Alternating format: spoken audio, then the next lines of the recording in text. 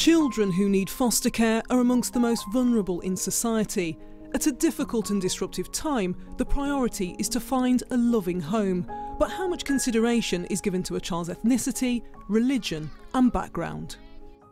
Today, a judge has ordered an English-speaking child placed into foster care with a mixed-race family whose reported use of Arabic upset her should live with her grandmother.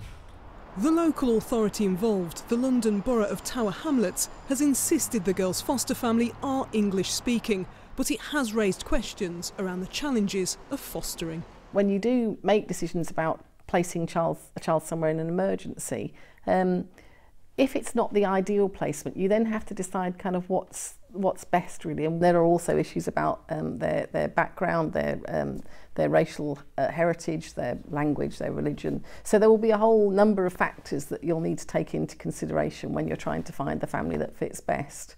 And as I say, the geographical consideration will be quite a significant one, because if a child is being taken out of their family, you don't want them to have to sort of leave school and have to make new friends on top of everything else that's happening to them.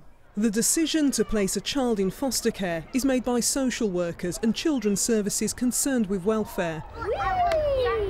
Judges can also intervene in the process if it's felt the child's needs are not met. Time can be critical in making a decision, along with the availability of carers.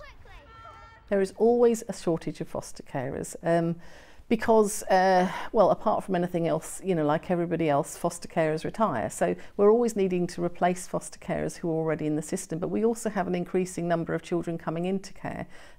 So the best estimates would be that we probably need to recruit about another 6,000 or 7,000 foster carers sort of for England and for UK-wide to be able to kind of meet the demand that we have, and to ensure that we have enough choice really, so that we can provide the best placement possible for each child that's coming into care. There are nearly 53,000 foster carers in England, of which 85% are white. 9 local authorities reported having no long-term foster carers from ethnic minority groups, and just over a fifth of fostered children are from an ethnic minority background. A shortage of ethnic minority foster carers means white British families often look after children from different backgrounds. It doesn't happen as much the other way round, but when it does, it can be seen as controversial.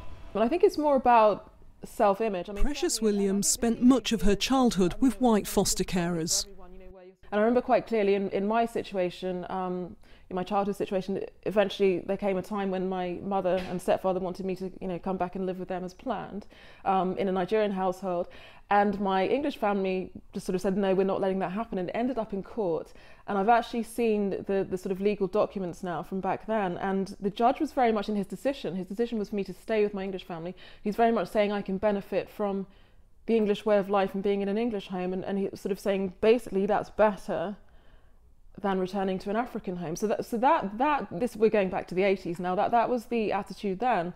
But unfortunately, this story is looking like that's kind of still the attitude now. That if a child of colour is in an English home, they're being sort of somehow they're benefiting from that. But when you have the reverse, there's a problem. And I also think if we're going to talk about diversity, we have to sort of realise that diversity works all ways. Everyone agrees that children should be matched with foster homes that reflect their needs, faith and background. But the problem is there simply aren't always enough carers to make that possible.